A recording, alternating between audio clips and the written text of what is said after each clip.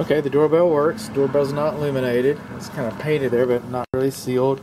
The front door jamb looks pretty good, actually. Got some vaulted ceilings, and we got some popcorn in these ceilings. Alright, so fireplace has got a lot of Christmas going on, so we're just really not going to look too far up in there. Moving on around, the sliding glass door is single pane. Okay, but it is tempered safety glass. Moving on down, the thermostat's in the dining area. Okay, the thermostat's not programmable. None of the three.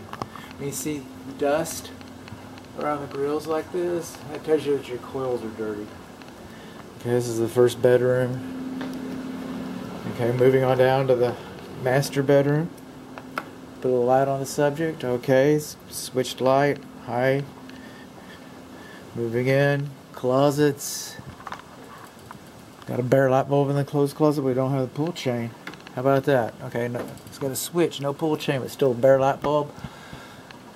Skylight in the master bedroom. Percolator, single faucet. And over here, the fan switch is again too close. This light fixture is too close to the bathtub. Okay, that's a conventional light fixture. It's probably here since day one. It's too close. This drain stopper is missing. Oh no, it's got a pull handle.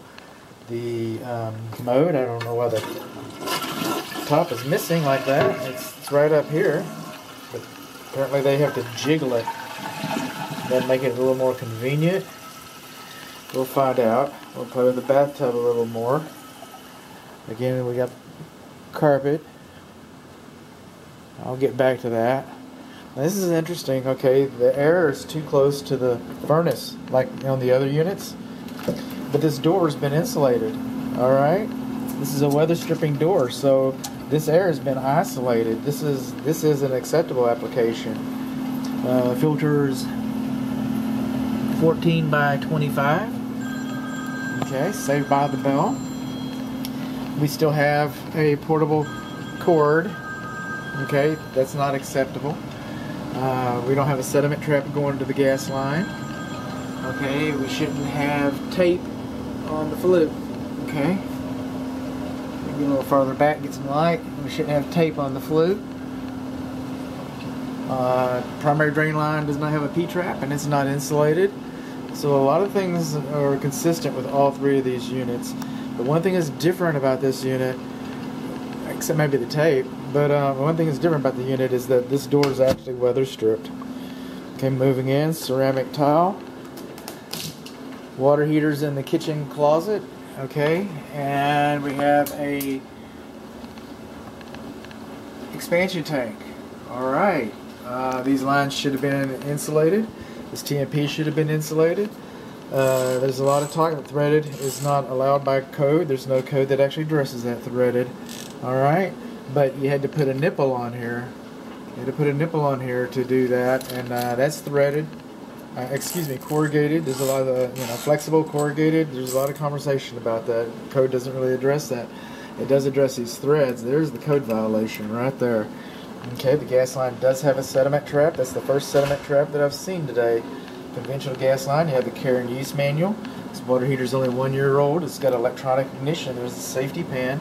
There's really no place for the water to go from the safety pan. So there's not a safety pan drain is not present, nor is a Watts valve present.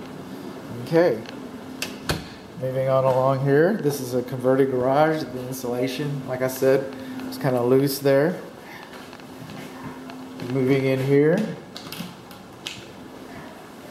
Now, I'm just going to do this for you. I thought I was a little farther ahead. There's only 2 screws. I'm going to drop it.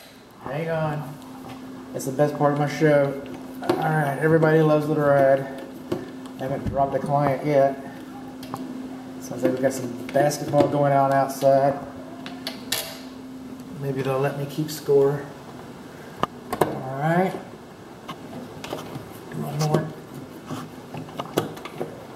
It's either that or just 100 different little movies.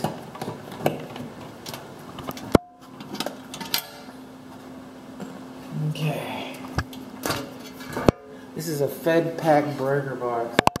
I haven't been outside. I mean, I have been outside, but I'm trying to... This does not have a main disconnect. If Okay, if there isn't a main disconnect outside, and we need to check that. Federal Pacific.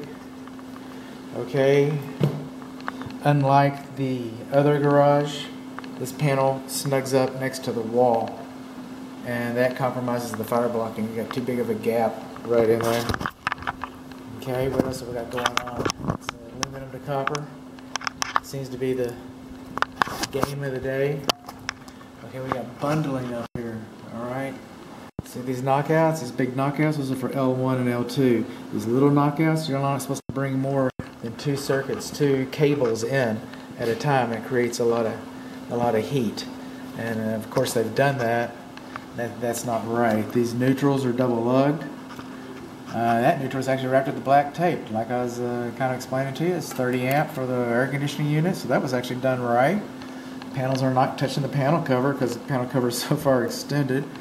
We got bundling. The bonding location is not labeled, and we got double lug neutrals, and that's about it. Except that it's a Federal Pacific breaker box. And this is the most unpopular breaker box on the market. And buying this breaker box, you shouldn't have any problem. Anybody would love to sell you this breaker box, because nobody wants to buy it. You're going to have a hard time selling it. Alright, I'm not going to say that you should or shouldn't, but that's just the case. I mean, they're very, very common. More of them than just about anything, but by the way, they've got bad reputation. A lot of home inspectors won't even open these breaker boxes, but we did. Alright. Vinyl floors, so we do have some vinyl. Got some vinyl going on in here, so it's not just carpet and ceramic tile, but then the room addition is vinyl. Some of your receptacle outlets are loose. This is the laundry. Okay, it's labeled hot and cold, unlike the others. Okay, 3-prong electric. There's a little bit of drip coming out of the hot water side there. That's not GFCI protected. All right, we're back in the kitchen. No foul lines. It's 1/3 horsepower garbage disposal. This dishwasher didn't look like it's been run for a while, but I'm running it and it doesn't seem to have a problem. There's your stopper and your strainer. 1/3 horsepower, like I said. It's got a connector underneath it. Okay, unlike number 1. I could not move this range. I could not move it to determine whether it had an NI-tip device or not. But they all have bakes and broils. They all have cleans. So far, I haven't seen a convection system. It doesn't tilt out, but I haven't seen that. Moving on along. As long as this is not 6 inches, then you can have a receptacle underneath there. Okay, another smoke alarm. Let's try this one. Yep, that one works. Got a smoke alarm in here? We do. It works, okay. Smoke alarms for bedroom. No smoke alarm in the common living area. Smoke alarm in the hallway. Smoke alarms in both of the bedrooms. So we're only missing 1 smoke alarm. Okay. Then moving on along. This is the front bedroom. This is the bay windows. More carpet. Doors opening and closing. It's relatively level. Okay.